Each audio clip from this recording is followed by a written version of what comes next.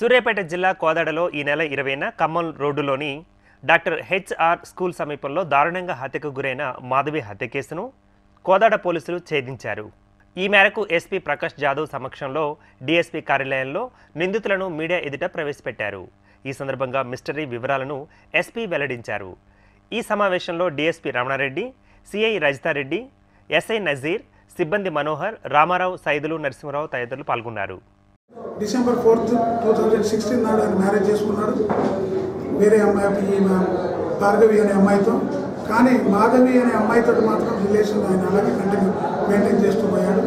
భార్గవికి అనుమానం వచ్చి ఈయన ఫోన్ రికార్డర్ పెట్టుకొని మరి ఆ ఫోన్ రికార్డర్ని కూడా మరి ఈయన ఏదో స్నానానికి వెళ్ళినప్పుడు బయటకు వెళ్ళినప్పుడు ఈయన చెక్ చేసుకోవడం వినడం అది చూసి ఆయన యొక్క అనుమానం ఇంకా బలం పెరుగుతూ పోయింది. మొన్న 20వ తారీఖు నాడు అమ్మాయి ఇక్కడ వస్తుంది అని చెప్పి వీళ్ళిద్దరు మాట్లాడుకున్న దాన్ని బట్టి ఆయన గమనించి 20వ తారీఖు నాడు ఎట్టి పరిస్థితుల్లో వాళ్ళిద్దరు పట్టుకుంటే నా యొక్క కుటుంబ వాళ్ళు పట్టుకోవాలని చెప్పి ఆయన నిర్ణయించుకోవడం చేసుకొని మధ్యాహ్నం సుమారు 1:30 ఆ ప్రాంతంలో మాధవి అక్కడ రావడం వీళ్ళిద్దరు మరి అక్కడ ఉన్నప్పుడు గమనించి ఆయన ఇద్దరిని పట్టుకొని మరి ఇది పద్ధతి కాదని చెప్పి వాళ్ళిద్దరు చెప్తే ఆ యొక్క గొడవలో వీళ్ళు ముగ్గురికి గొడవ జరిగింది.